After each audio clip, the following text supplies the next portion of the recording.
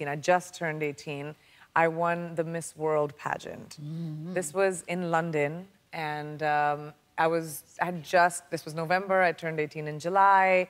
Complete child, I had no idea what I was doing or what this world entailed. But apparently, my mother-in-law was like, I remember watching you when you won. And I was like, there's no way. And she was like, I remember it so clearly because it was November. Nick was on some Broadway show at 7 years old. And she said, I remember this clearly because Kevin Sr., my father-in-law, loves watching pageants. And he, I remember, was watching it, and Nick came and sat down and watched you win, which is unfathomable. Like, that was 22 years ago or something.